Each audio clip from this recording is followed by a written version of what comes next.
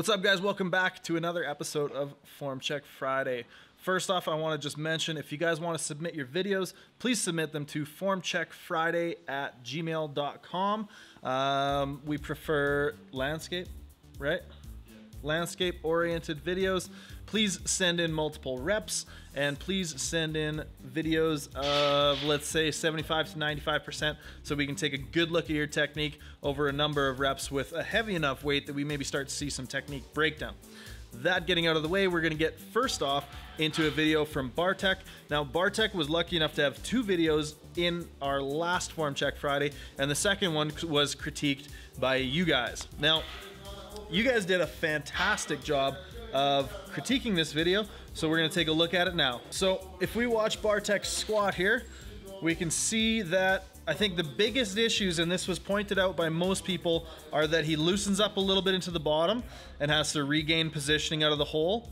That we're maybe a little bit too narrow in the stance, and those are probably the two biggest faults. So what ideally we'd like to see is at the bottom here, if we can get his feet a little more in line, with his knees. His knees are actually tracking quite a bit outside of his feet. So if we could get his feet just a little bit wider, I think that's gonna allow him to stack joints just a little bit better. And as well, as you can see, when he comes out of the bottom of his squat, we're actually getting quite a bit of looseness right here in the lumbar spine and the upper back. We're starting to see those shoulders track a little bit out of position, and he's having to make up ground, regaining position out of the bottom. So if we can get you to stay a little bit tighter into the bottom, I think that's also going to be helped by a wider stance. You're not necessarily going to run your quads into your torso quite as much. If you can get things out of the way, you probably sit a little bit more in between the heels and avoid some of those issues. Yeah, so basically, you guys in the comments nailed it. Great job. And Bartek, if you want a very, very detailed some very detailed and constructive critiques of your lift, just scroll through our last video's comments, because everybody gave very good, very constructive advice. Thank you very much. So our next video comes from Zach Gehring. Now, Zach is doing some squats here, so we're just gonna take a quick look through his squats. Sets up.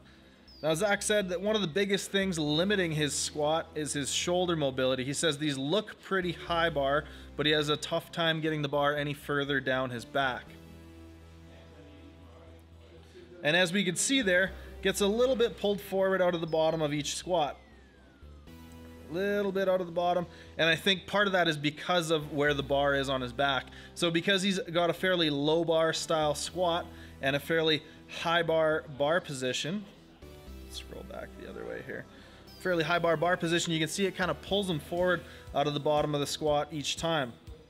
So what I would recommend is, honestly, and you probably already know this because you mentioned it in your video, but I would trying to work on your bar position, on your shoulder mobility, and on your grip placement, because I think that's the biggest limiting thing. Your lower body looks like it's doing a lot of really good things, and it looks like simply by having that bar further up the back, that's probably the biggest thing pulling you forward out of the bottom.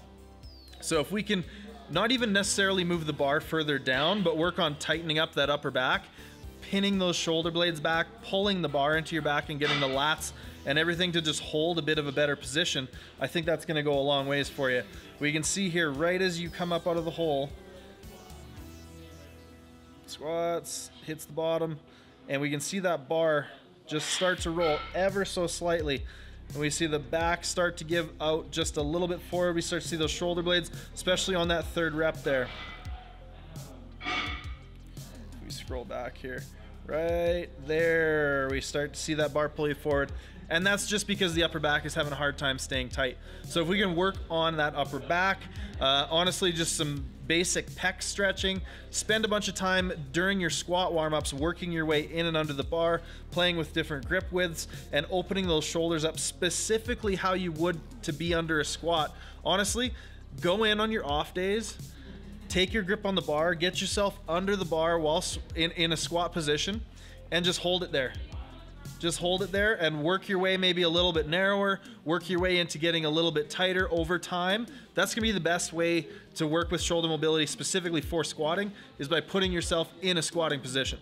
So our next video today comes from Josh Malba. Now Josh here is doing some bench press, and honestly, I think one of the only issues, one of maybe two small issues, number one is the unrack. And honestly, Josh, I don't think there's too much you can do about this. Given the rack that you're benching out of, you're having to really pop your shoulders forward. And if I just rewind, if I just rewind a tiny bit here, you can see as you, damn it, sorry, we're still getting used to this new app that we're using to try to display the videos. We took you guys' criticism. We're trying to create a way where we can use this cool sort of in the gym TV aesthetic, but also use an app to record my voice, as well as allow me to scroll through the videos and draw stuff on it.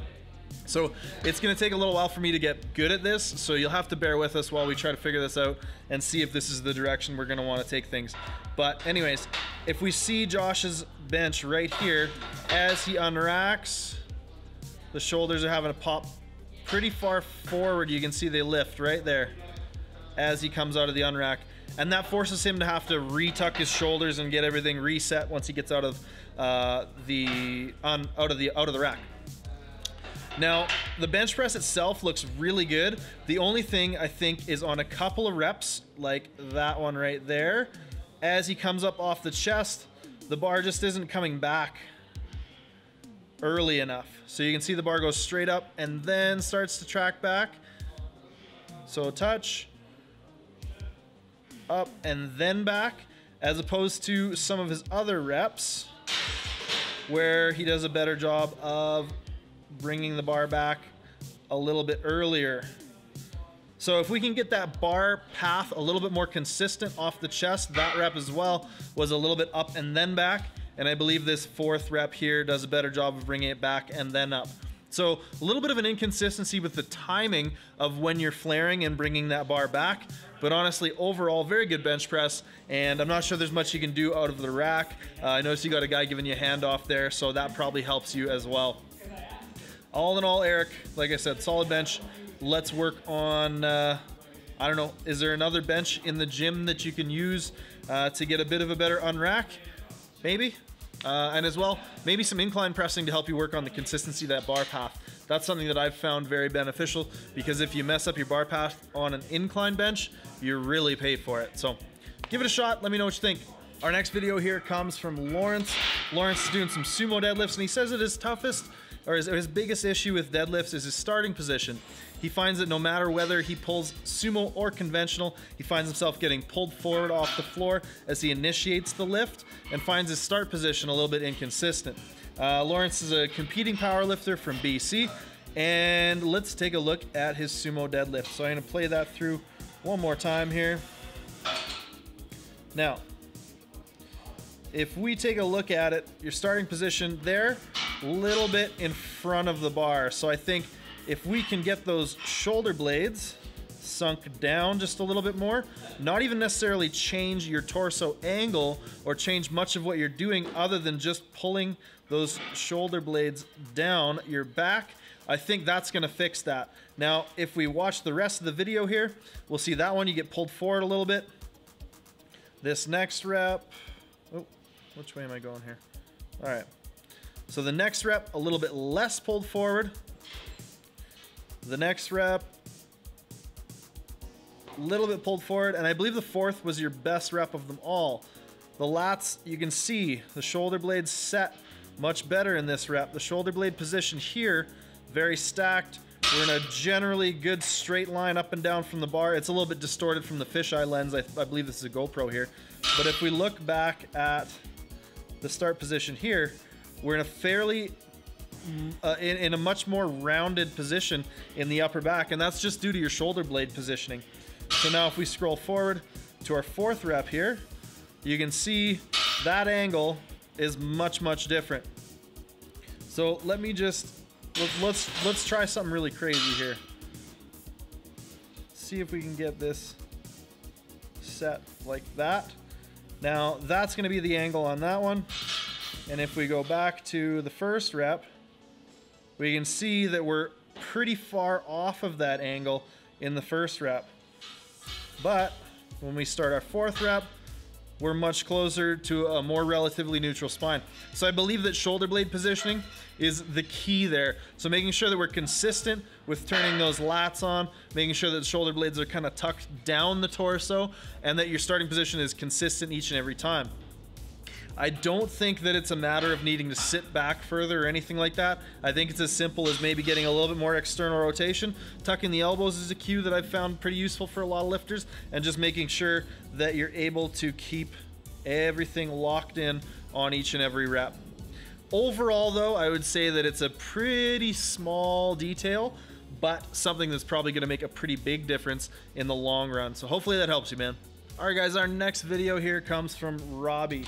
Now Robbie's working his way up to a 500-pound deadlift. I believe he's somewhere in the mid-4s right now. So let's take a look at his deadlift. Now he gave me a very detailed breakdown of his setup. Sounds like he's focusing on and doing a lot of the right things. Let's see if we can notice anything going even just slightly wrong throughout these pulls here. So there's one thing I noticed right off the bat. We'll let it run through the set here. Second rep was a little bit better.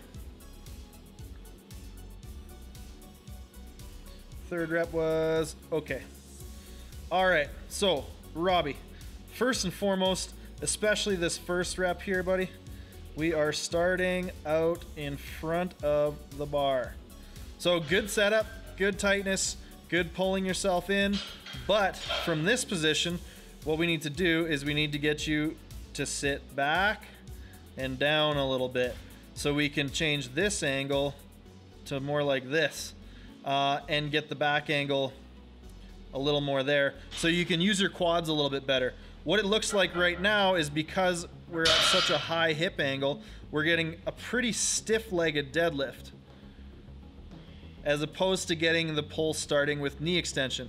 Now this second rep is actually a little bit better. You do a bit of better job of getting back on the heels, but we're still a little too far back and not using quite enough quad to really push the bar off the floor and maintain your torso position. So we're seeing the hips start to creep up as you initiate the pull. Hips creeping up, and the hip angle is changing right as you come up off the floor, as opposed to staying static throughout the pull. So the biggest thing we need to get you to do is we need to get you to shift your weight back on your heels.